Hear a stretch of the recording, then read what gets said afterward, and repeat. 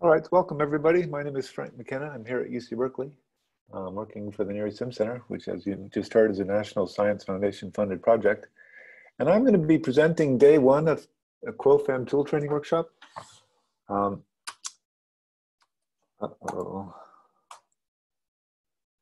the outline of the workshop, I'm going to be talking about an introduction to the SimCenter, who we are, what we do. Then I'm going to be showing you some research applications we've developed and released. We'll talk about some educational software.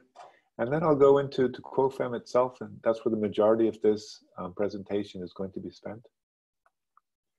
So the leadership group, who leads SimCenter? Well, the PI of the project is Professor Sanjay Govinji here at UC Berkeley. The SimCenter itself, there's basically two co-directors. Professors Dearline and Govinji are the two co-directors.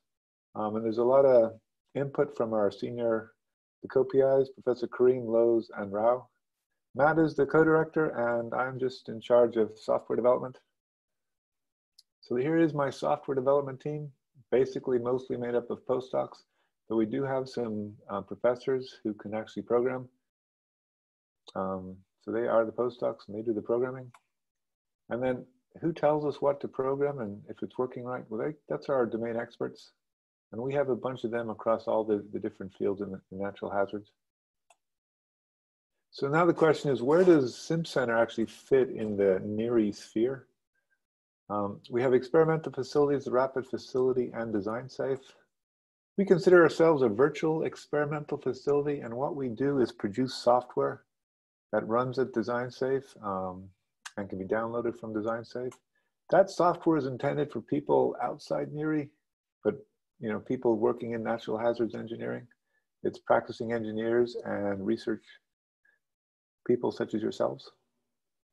Our mission is to transform natural hazard engineering through advanced computational simulation.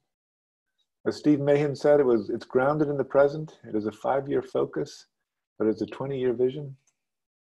So what do we mean by transformational software? Where do we get the ideas as to what software to do that will transform natural hazard engineering? Well, these all came from the Grand Challenge reports. There was 6 of them back in the early 2000s.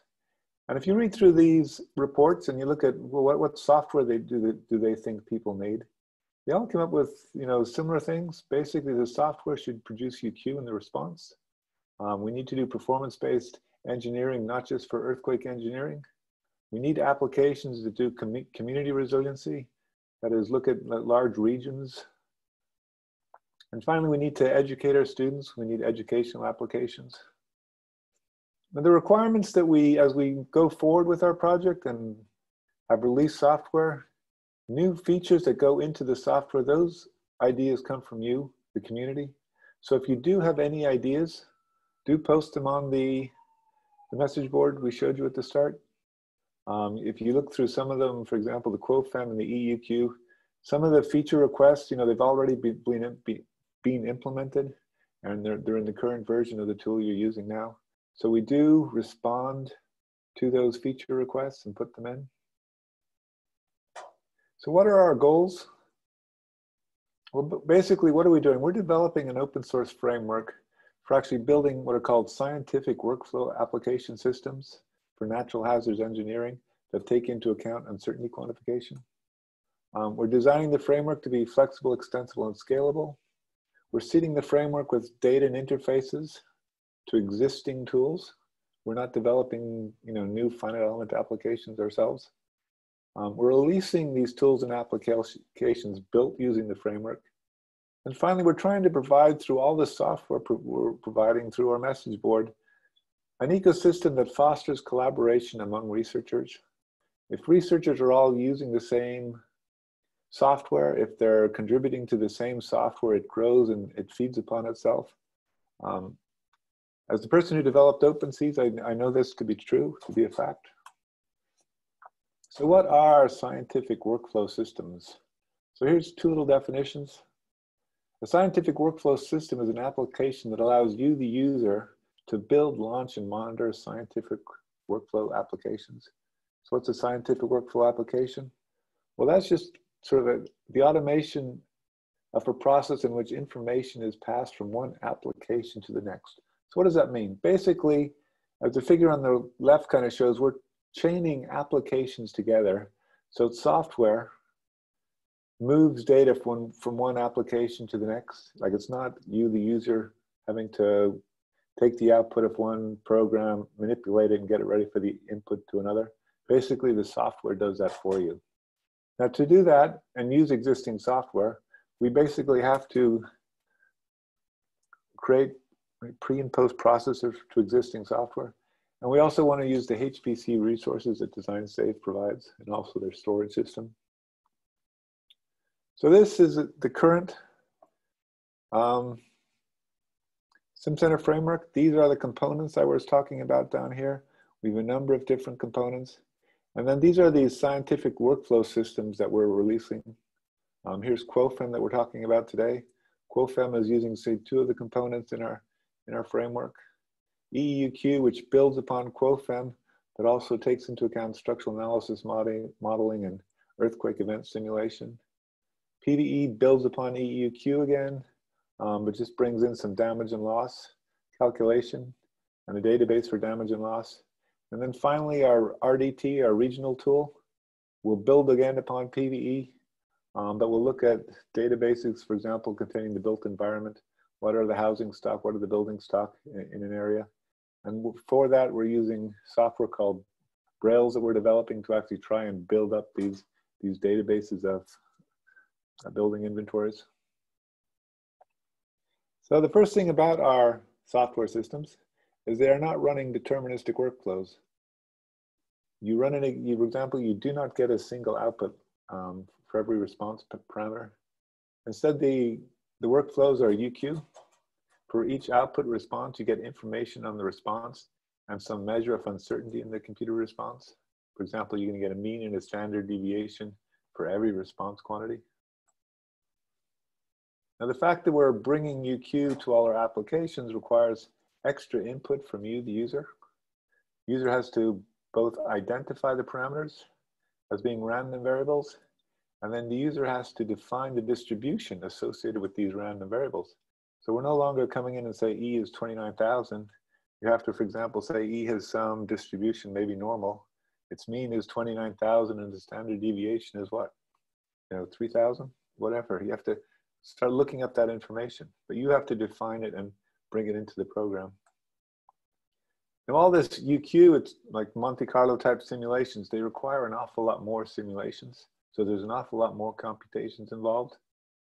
Now our workflow systems, they run in either your local desktop machine, in which case they utilize all the cores as they run, or we can actually run them at DesignSafe on their HPC systems, specifically Stampede 2, and upcoming they're going to be putting this on their Frontera system. Now, a consequence of the fact that we want to run the backend application or the application on the local machine or remotely, we have to split the application into two. We've got the front-end user interface, and then we have the back-end workflow. So the front-end user interface, here's quoFEM. This is basically what you interact with. You build your workflow, you launch it, and you see the results. So at the back end is actually where all the work is done. The UI generates basically an input file for this back end, and it starts the back end, and then the back end does all the work. So now let's look at the SimCenter research applications that we've already released or are about to release. So we have 4 out right now. First one, quoFEM, that's what we're going to be talking about today, so I won't pretty much spend any time on this, but basically it integrates simulation applications with uncertainty quantification engines. Our earthquake engineering app, basically we're trying to quantify the building response when a building is subjected to an earthquake. And the focus here really is on how do we get the earthquake events to excite the building? How can we alleviate some of the pain you go through to actually pick the earthquake events for your buildings? Wind engineering applications, similar to earthquake engineering, except now we're looking at wind forces on a building. Where are we getting the wind forces? We can do doing experimental tests, the wind tunnel test data, or we could be doing a full-blown CFD simulation using OpenFOAM. Finally, our PVE application. Basically, what is the damage and loss of a building subjected to a natural hazard? Currently, the tool does it for earthquake events. By the end of this year, we hope to be moving to other hazards, for example, wind, initially. And finally, here's a tool we'll be releasing this year. It's called RDT. And this is the one where we're going to be doing the regional simulation. It'll be a more graphical tool. You'll pick a region, and then you know, what building inventory do you want to pull from? What sort of events do you want to look at? And then we'll run the simulation. And all these simulations will probably be running at DesignSafe, just for the amount of computations involved. But let me tell you, this tool is just bringing up a host of research opportunities where young faculty can get involved. Now, quickly in the educational software we're releasing. Right now, we have 4 tools out: MDUF and EVW. MDUF is a building response for an earthquake. EVW is the same thing, but it compares what would happen in an earthquake versus a wind event.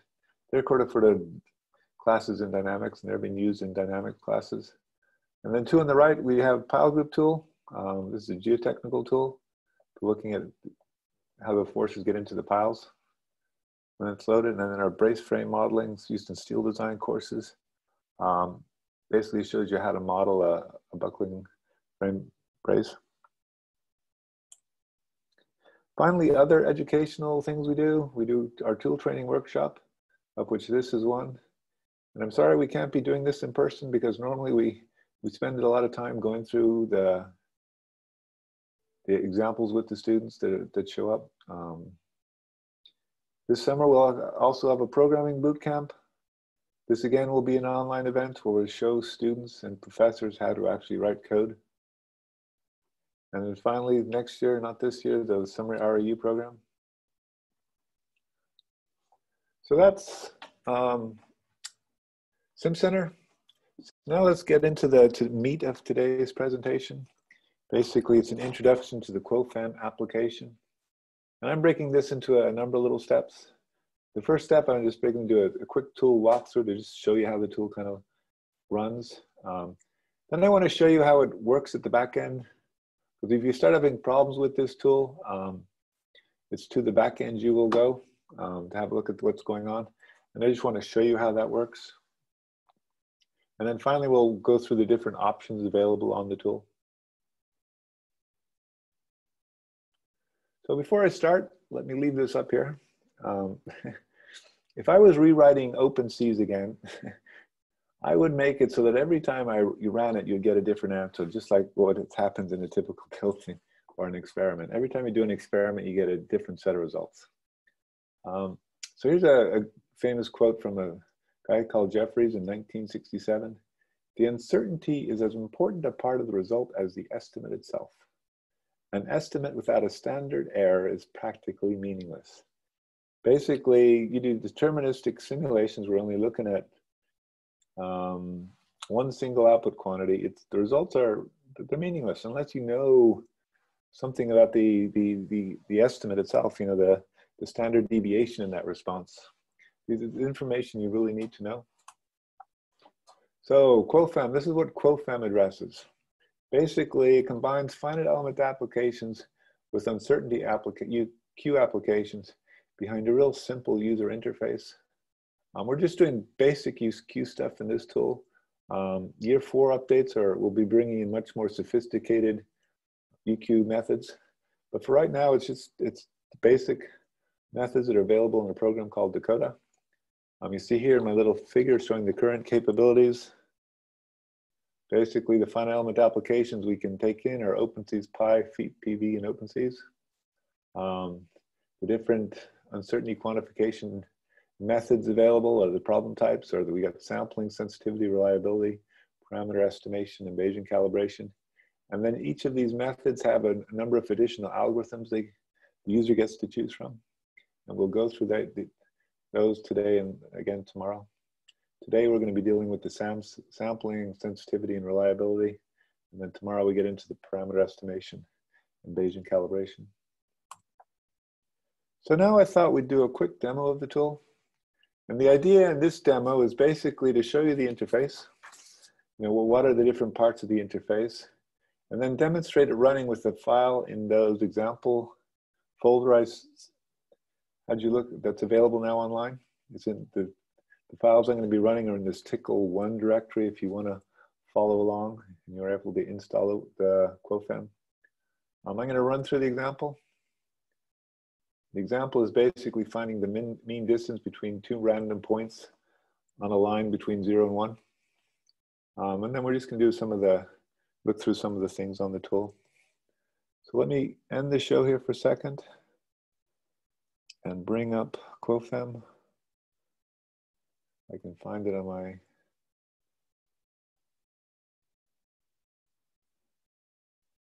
desktop here. That's not the one I want.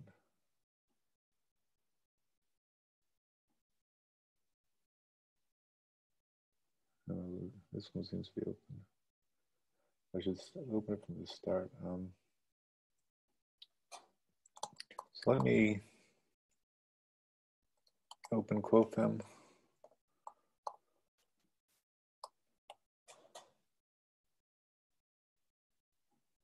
Let me close this guy. This is the current one I was playing with. So just open it from the scratch. This is what you'd see when you start it up.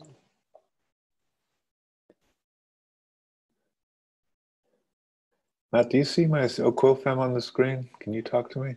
I do. Can you make it take up your whole screen? Yeah, let me do that. So I've got two screens going here. I just want to make sure it was on it. That's good. Okay. So this is quoFEM when it starts up. So basically on the left-hand side here, I have my what I call the selection panel, where you basically, you know, here's UQ, inputs related to UQ. You click FEM, where we go into our FEM. We got a random variables tabs, quantity of interest, and then finally when it runs, it'll bring you to the results tab. Down here at the bottom, we have a bunch of buttons. If we want to exit the tool, if we want to run the tool locally, you'd click on the run, and then options to run it at DesignSafe or get the information from DesignSafe. And then top right over here, we have a login button. Before you can do anything with DesignSafe, you have to select the login. And then finally, if there's error messages and stuff, they pop up in this area here, in this little thing here. It's kind of hard to see on my screen with the stuff WebEx is putting in, but that's where the error messages will appear. So let's run this example now for a small thing. So I'm going to use Dakota engine. It's the only engine available. By the end of this summer, we will have more engines available. We're going to do a forward propagation problem. We're going to use Latin hypercube sampling. And I'm going to reduce the number of samples down to 100. Then I'm going to go to the FEM panel. And that brings up my FEM thing. I've got basically three options that we mentioned earlier. We have FEAPpv, OpenSEES, Pi, and OpenSEES. And OpenSEES is the default. And OpenSEES, we have a number of options here I'll get to later, but for right now, we're going to fill in both these fields. We're going to go to that TICL1 file.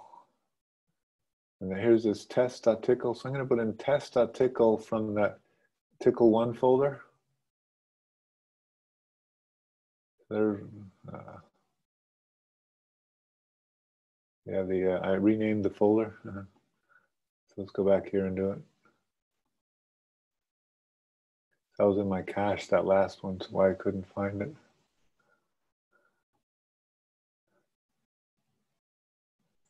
This isn't working.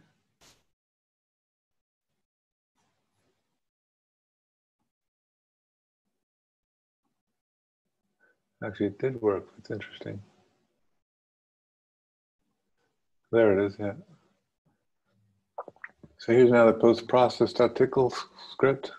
For my postprocess script, I'm going to postprocess.tickle.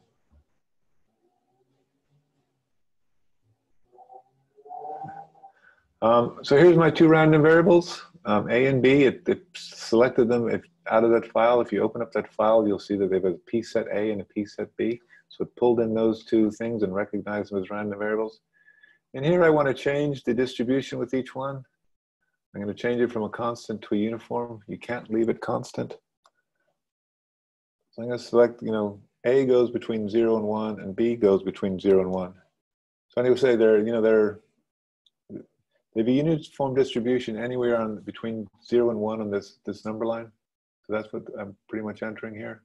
I have 2 points A and B. They can exist anywhere between 0 and 1 on the number line, and the distribution is uniform.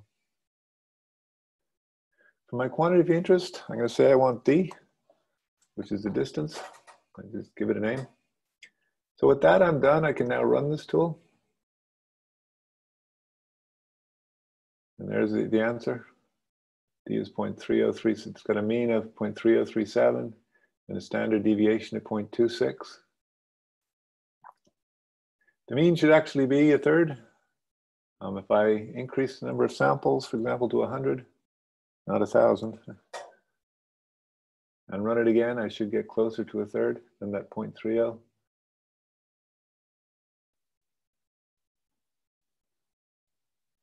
Let me run it. No. Well, I do have 100 samples. So let's have a look at them. So here's the graphic part. We get a summary part showing the mean and the standard deviation. And then we get information on the skewness and the kurtosis. Kurtosis is how the skewness is how skewed it is from the mean. If the skewness was 0, it'd be, the curve would kind of be centered on the mean. Kurtosis is how it looks relative to a normal distribution. So here's run 1, and here's the response. Now I can, by left-clicking and right-clicking with my mouse, change the columns that are displayed. Left-clicking, I'm in column A. It shows the y-axis. So for the y-axis, let's set that at D. So I'm going to left-click now in this D column. And then we can look at how D changes with A. So right-click brings up A here. Right-click again, I see the results for B.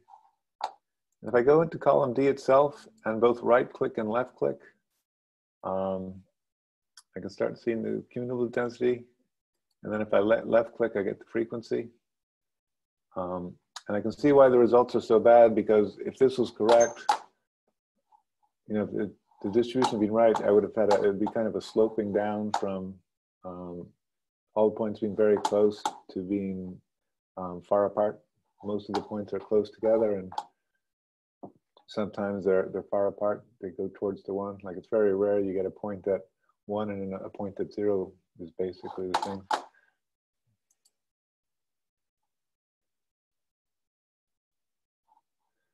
So we can improve this by, let's see what 1,000 does.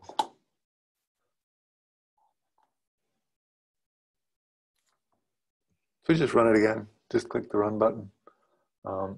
You see, as you start spending a lot of time on this, you get the spinning wheel of death. So now getting 0.33, so we're getting closer. That's getting pretty good. The standard deviation should be a 6. That's the exact solution. We can go and look at our data values. We have a lot more data values now. I can look at the, a left click and right click in D here. I start seeing a smoother curve. So it's a right click to get the CDF, and then a left click again. So there's that. I'm starting to see my, lots of points close together, and then rarely do you get points, 0 and 1. And then we can also look at how the distribution of B is. There's a cumulative, but if we look at the, we see we're getting our sort of, we specified a uniform distribution, and that's kind of what we get here. We can change it. We'll quickly change that. Let's look at something else.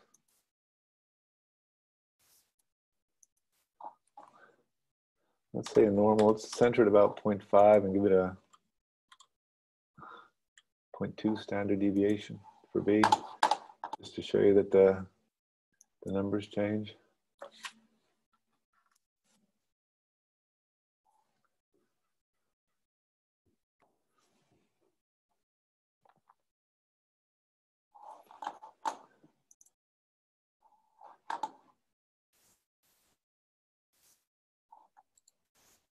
So there's our, B has got that more normal distribution. A is still our uniform distribution. Again, just right click and left click in the column to bring it up. Let me exit the tool now, as I'm running a bit behind. Back into the PowerPoint presentation.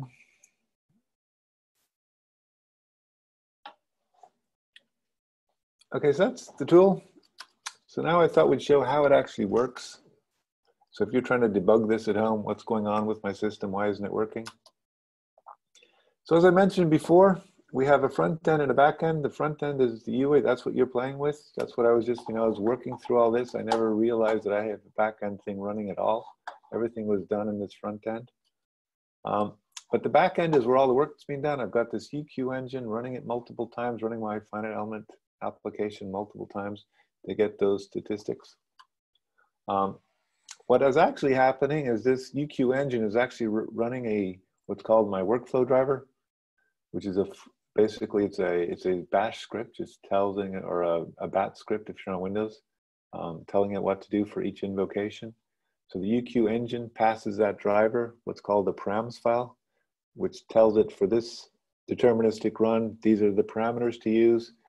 And then the workflow driver, when it's done, has to return the results to Dakota, so that Dakota can build up the samples, or they build up the statistics. So the results have to come back in a results.out file. Oh, this guy. So this is the fun one. Basically, this is what happens when you click run.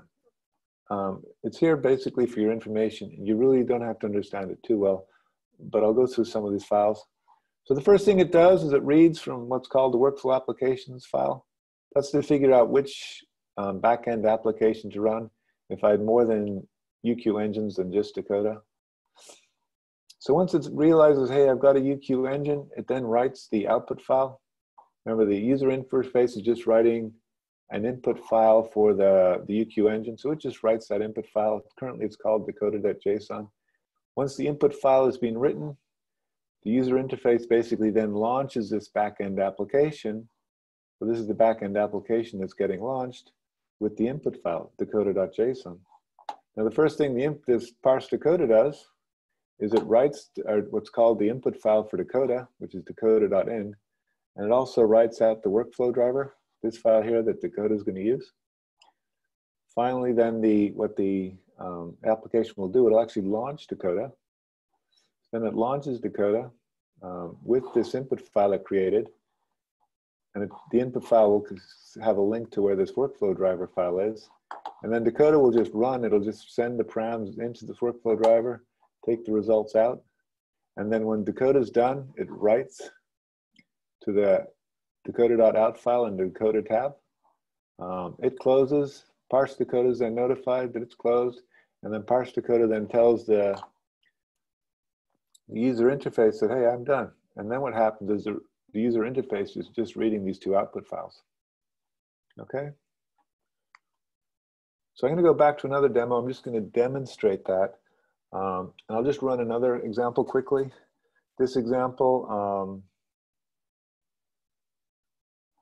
is in the trust tickle1 directory.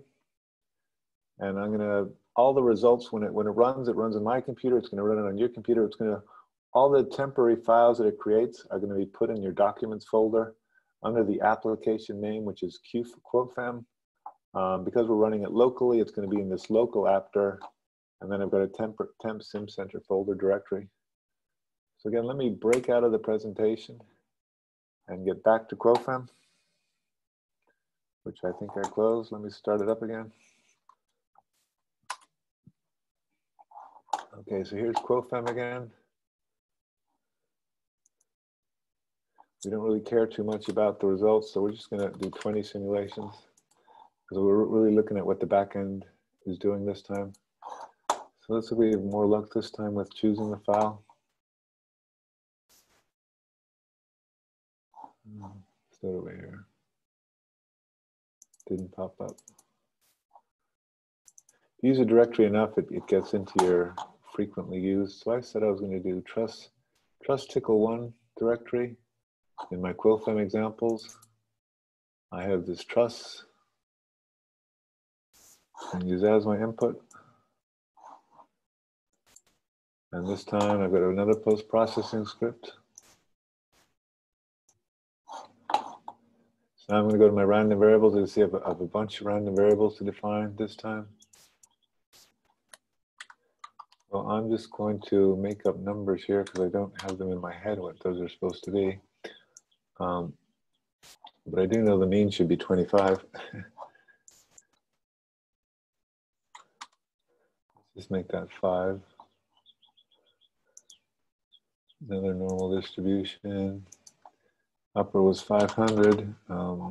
Area is usually pretty good. Let's make that 15. Normal 250. If you want to start looking mean and standard deviation, if you go back to the early work of Galambos for the LRFD, he actually does come up with a lot of tables for mean and standard deviations for a whole bunch of, E and areas of the material, areas of cross sections. Quantity of interest. So here I'm going to enter node _3 capital disp _2. So basically I'm looking for node 2 displacements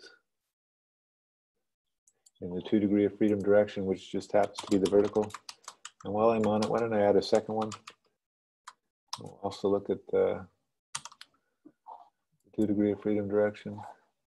So let me go run this now. So I'm going to come down here. I've entered all my quantities. I come down and I select run.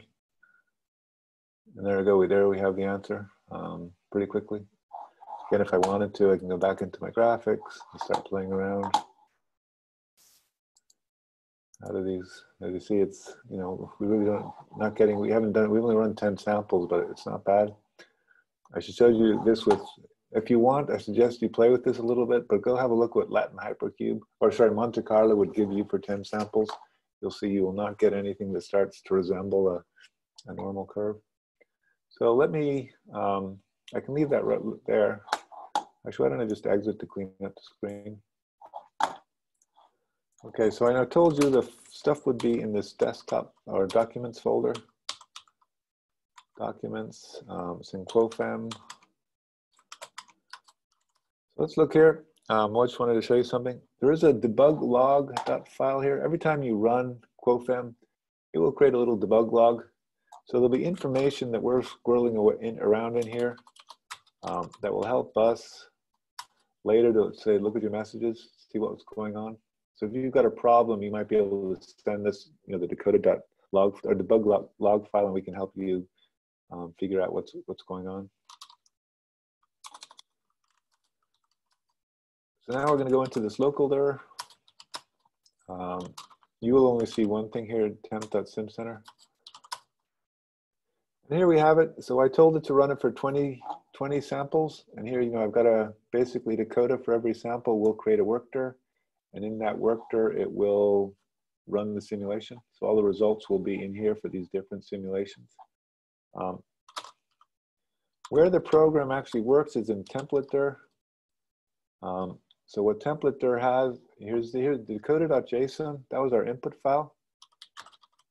If I cat this file, here's where this file is readable. It's in JSON format. It's basically at the top, it's telling me I'm using, the application I'm using is Dakota UQ. I've defined 2 EDPs. These are my quantity of interest. Node 3 displacement 2, node 2 displacement 2. These are the options that I provided for my sampling method. I was using forward propagation, Latin Hypercube, 20 samples, and that was the seed. Here's the information about the finite element stuff. The program was OpenSEES. The directory the files were in, and this was the main input and the post-processing script. And then I have information about the random variables. And then we squirrel some other information in here too, like this remote after. Tells us when we're running this at DesignSafe, where the current backend applications reside. So that was the Dakota.json file. So this is the workflow driver file that it created when the SimCenter backend application that parsed Dakota ran, it took in the dakota.json file. It created this workflow driver file, which isn't a lot. Basically, it's every time the thing runs, I'm going to invoke some application in our backend directory. It'll take the parameters.in, some file, create an input file, the SimCenter input.tickle, and then it will run OpenSEES, and it will send the results to ops.out. If there's anything in the standard error or the standard in, or the standard error or standard out will be piped to ops.out. So if there's a problem with your OpenSEES run, you could be looking at ops.out to see what it is.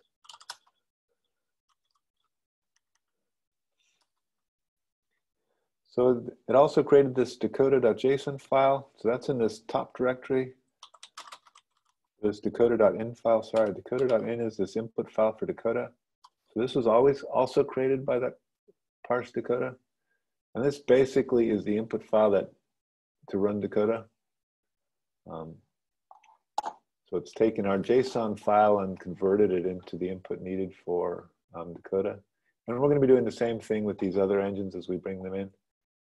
They'll all see dakota.json, and then they have to figure out, well, what's the input format for my different UQ engine? And then we just create that input file, and then we're going to launch the application. Let me quickly look at a worker. So this is every time it runs it. So the file it runs, the tickle file, for those of you who understand OpenSEES, is this one here, SimCenter input.tickle. Actually, let me show you something else. So more SimCenter input.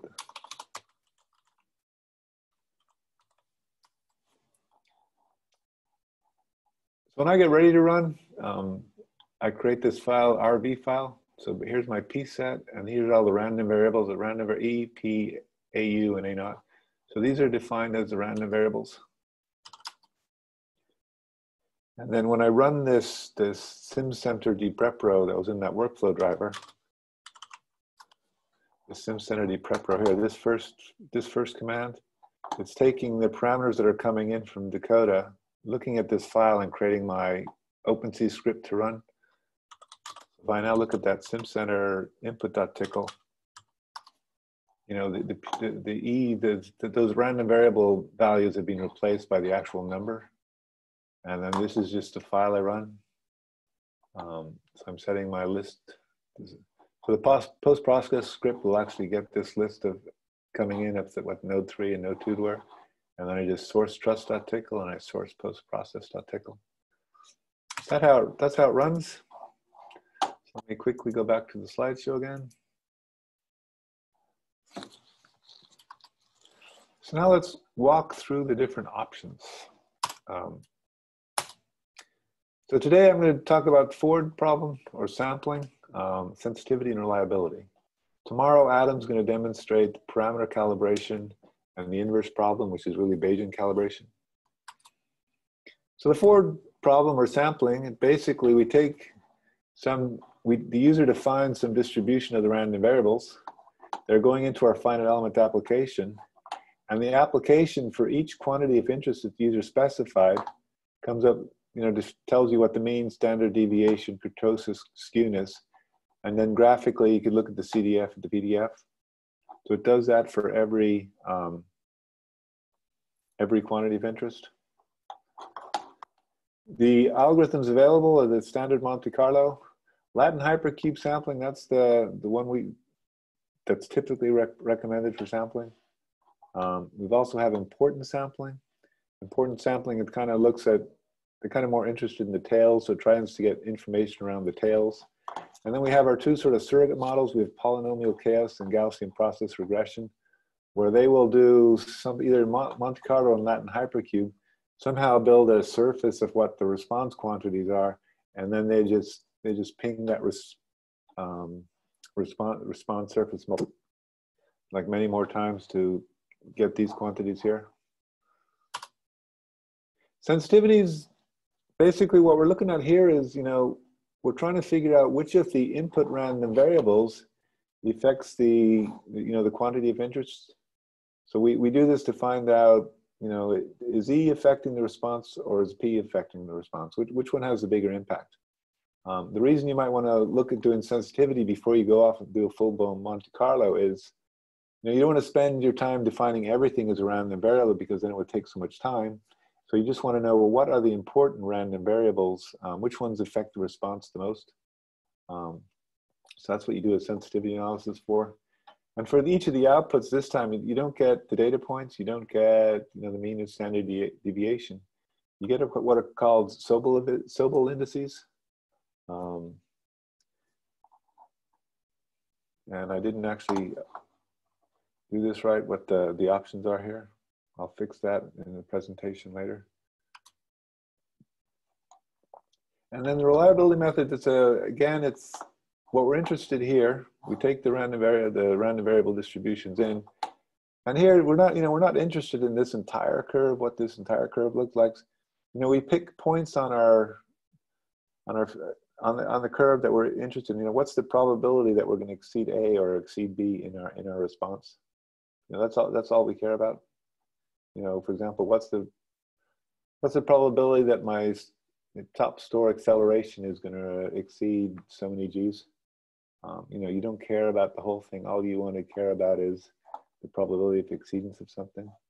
And here we have two methods, the local methods and global method. And the local method was available as a typical form and SORM.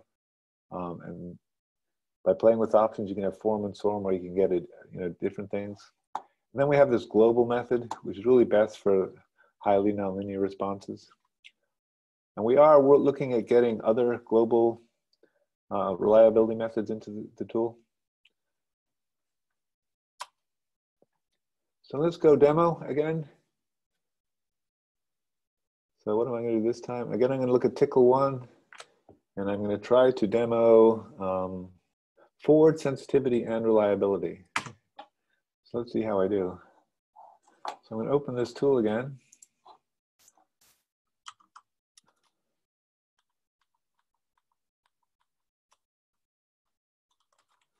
I have to, I don't have it on my desktop like I told you all how to do, so I have to.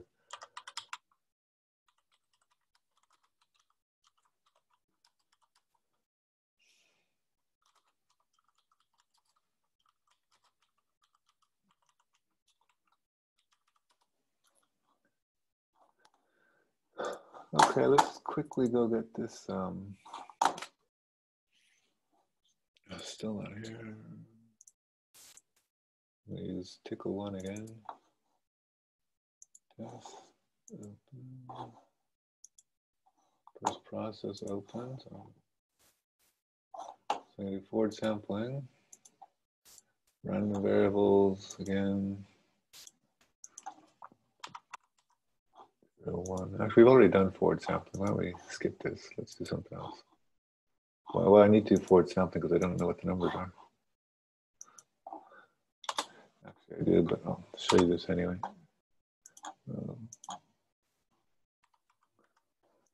Okay, D. This is to 100 for the interest of time, and we'll run it. And we get some answers. Look at the data values.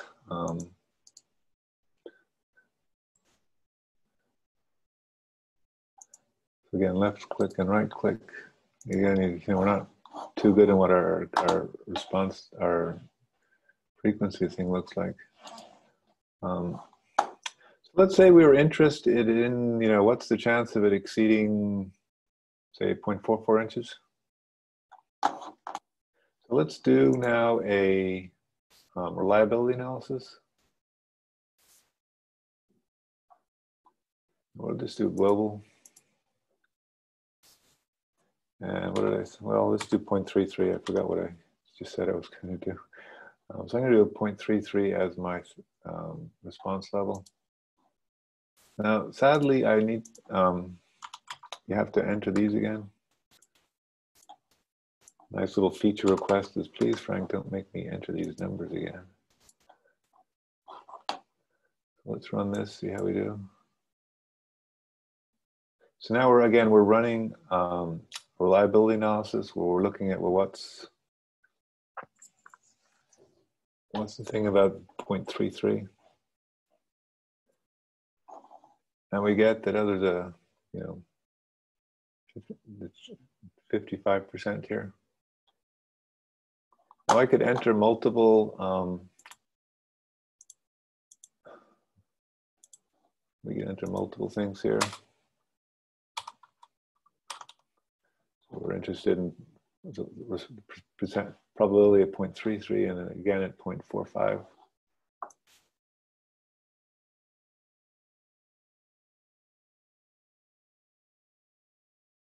Again, if you're doing this at home and you're no time constraints, do more samples and you get better results. You have to do at least 1,000 samples.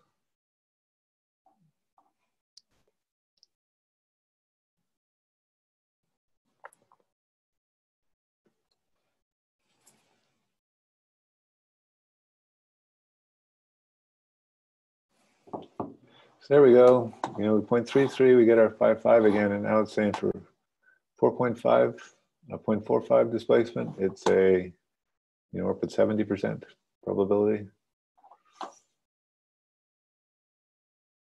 Okay, so let's go back. Sensitivity now. What can we do? Sensitivity. Ooh. So again, I'm not going to do too many. So for sensitivity, you have to do a lot. So I'm just basically going to show you the results again. There's a feature request for anybody. Of course, everybody likes entering these numbers all the time. So this time we're doing a, let's have a little bit of fun. Let's add a dummy variable. So it's got dummy. This thing should have no impact on the thing. We'll give it the same ranges. So this time we're doing a sensitivity analysis. Latin hypercube, we've got our typical variables, set D. The thing if you go look at your local dir temps.simcenter and have a look at the folders, you'll have an awful lot of folders, a lot more than 100, because when it does sensitivity analysis, it does a lot more samples than you say. But you see that the dummy variable basically has no impact on the response. A and B, the total index is, they're about the same, and they're both important in the response. So that was 3 UQ things. So the 3 UQ options. Oh shoot.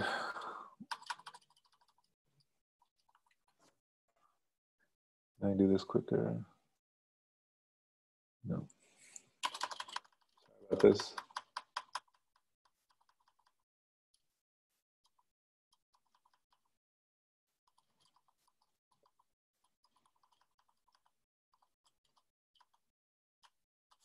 Now we're going to look at the options for the FEM. There are 3. Remember, we have 3 programs: OpenSEES FEAPpv and OpenSEES-ci. I'm actually not going to do OpenSEES-ci given the time constraints. We're going to let Adam do that tomorrow. He's a big OpenSEES-ci advocate. So OpenSEES is basically, what I'm doing in this slide is basically showing you there's 3 ways to do it. So I've been using TCL 1 so far. So TCL 1, this is what the file is. There's a p set in there, A1, p set B2. And you see every time I load up test.tcl, if I go to the random variables, I'm going to have A and B already loaded for me. And they're going to have initial values that should be whatever these values are. And then I've also this other file, postprocess.tcl, which is going to open up that results.out. Remember, Dakota needs a results.out. So here we're opening up results.out. We're putting the variable D into that file, and then we're closing that file. So that's one way to do it. There's other ways to do it. Another way, I could have everything in the same file. So if I run TCL2, test.tcl, I would only specify that I've got a main script. I don't have to specify that I've got a post-processing script. Okay, so you just leave out the post-processing script altogether and just provide this file, and it will run. This one, test3.tickle, I'm not even saying P set A and B. I'm just saying that I'm going to use $A and $B.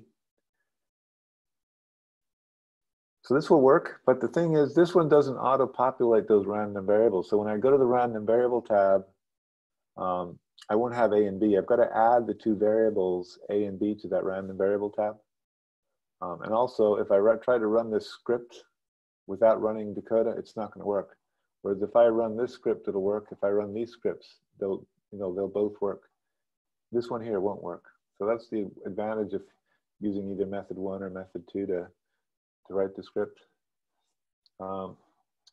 This is a good one, and I like it because this post-process script can be a Tickle script or it can be a Python script.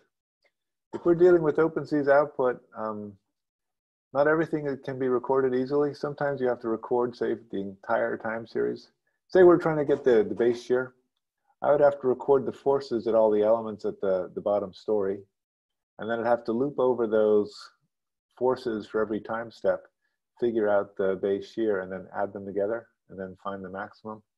While doable in Tickle, it might be easier for those of you more comfortable in Python to do that in Python.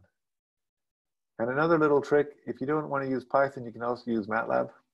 If it's available on your local computer, you can actually use OpenSEES to start MATLAB. So if you follow this way, and instead of doing that, you had to do some post-processing. If you do follow method 2, you could actually get the script to actually invoke MATLAB, process the results files, and then do the simulation. So that's OpenSEES. And here's a more complicated example. This is what was in that trust.tickle. Again, I had this file, trust.tickle, EP, and these were the variables that it read in, and we saw were pre-populated when we got to the RV tab. Here I'm opening up results.out, and basically based on the inputs, node 2 disk, node 3 disk, I've written that in code, so basically I can look at any nodal displacement. I'm not stuck on one. These previous examples here, the only output I could play with was D. I couldn't do any, I couldn't figure out what I wanted to look at when I was running the script. But in these ones, if I write more sophisticated scripts, I get to do more interesting things when I define my quantity of interest. And as I kind of showed you, I didn't probably mention it, but this list Q of I that's in here, if you go back and look at that SimCenter Tickle file in the workflow driver, you'll see that I defined this EDP list, and then basically the script gets to use that EDP list when it's doing the processing. And then here's the same Tickle trust example. Instead of Tickle to post-process the output file, I'm using Python. So this is a Python script that will do the post-processing. So these two files are in trust2.tickle, trust-tickle2. So in the interest of time, I'm not going to do this one. I'm going to quickly go on to FEAPpv. So we can also run FEAP. So FEAP, in the FEAP input file, you can have a section on the parameters. So if I run the FEAP one with quoFEM, it will read in these parameters. And then here's a post-processing script to do the same thing. Basically, it'll open up the FEAP output file, which we set it up that it's always going to be this SimCenter out.txt. So it's going to open up that file and write the results.out.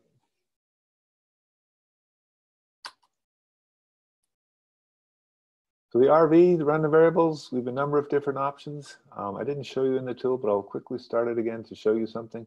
But you can have a look at what the distribution you provide, what it looks like in the thing. And then finally, the quantity of interest. You can add any name you want as long as it starts with a lowercase letter or uppercase letter. It cannot start with a number or other funky characters. If you do that, you'll mess up probably the Tickle and the Python post-processors. And the Q of I is passed to the post-processors. The Python scripts, they get it in the input args. It's passed in the input arguments. The Tickle scripts, they get it as passed as that list. Finally, I have a bunch of exercises for you to play with. I'm actually at the end of my time, so I probably won't. Well, let me show you one thing. Bear with me 1 second, 2 minutes, and I'll be done. I just wanted to show you the.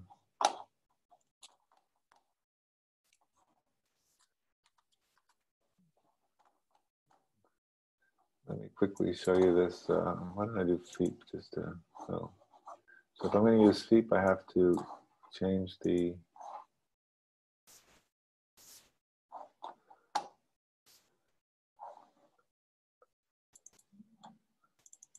Oops, wrong one. You don't want to try and open a zip file. One word of caution or warning, there's a big warning flag in the documentation. Never put these files you want to run in your download desktop or your home folder. Always put them in subfolders like I have here. If you put this in a home folder, what that user interface does is it copies all the files in that directory and subdirectories to that template dir folder. So if your input file was in the, say, your home folder, it would copy all your files on your system every time it tried to run Dakota. So Dakota would probably fail pretty quick. So here I'm setting up a normal distribution, whatever, 15. But this was a feature request from somebody. They wanted to see what the distributions look like. So again, you get to see what the different distributions look like if you want. And because I'm out of time, I'll stop that, stop this presentation and go back to the exercises I decided to see if you could all manage. Let's play from current slide this time. So the first one, I thought we'd try and find, instead of a line, let's repeat sort of the idea of the line, but let's try and find if we got 2 random points in a square or a rectangle. That's the width, so the rectangle is 1, the height is 0.6. Find the average distance between the two, or the mean distance between the two, any 2 points in that square. If you can do that one, let's do a forward sampling on this one. Then let's do the reliability, and from this figure out the 75% probability level, and then do the reliability analysis. Put in that number for the 75% and see if you get the same, roughly the same answer. And then once you got the rectangle, try a circle. How do you pose the problem to get it done in a circle? And then add a dummy random variable like I did, see if you get to 0. And then for those of you who have an OpenSEES model, try running that, or try taking your own OpenSEES model that you have and running it inside quoFEM and try and get some uncertainty quantification. Get some forward sampling, do some sampling. Give me a mean and a standard deviation for your inputs. Okay, so with that, I'm done.